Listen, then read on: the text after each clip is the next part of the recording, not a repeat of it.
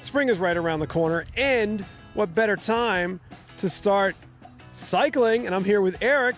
So we're a club that's based out of Easton, but we're a regional club in the sense that we have members from all around the different counties. You know, we're a club that's about 100 members. To be a member of our club, you need to sign a waiver and pay a $4 fee for the whole year, so it's pretty reasonable. But we also want people to just come out and ride with us. So even if you're not a member, you come out, try it, see what it's about. You have different rides almost every day of the week.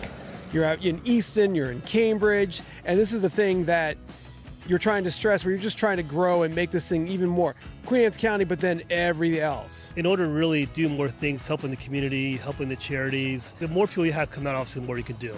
So we are trying to be more regional. That's why we picked the 10-night ride. We picked the ride in Dorchester County at Snappers, so we get more people. And we've seen a huge increase in Queen Anne County by doing that, and we want to see more of an increase. That's why we want to invite everyone in Queen Anne County to come see us, and everyone from the surrounding areas. And there's a lot of spots in Queen Anne County, like near the bridge, where there aren't good places to ride. And there's no bike clubs in Queen Anne, Talbot County, Caroline County, Kent County, except for us. So if you want to ride as a group, which is much safer because you're riding as a group, you're more in numbers. I think you have a better experience. If there's a flat tire, there's a bike issue, we have mechanics, we have people there that can help you out. So we're always constantly looking for partnerships and ways to get the word out and have a great cycling experience, help the community, and just have fun.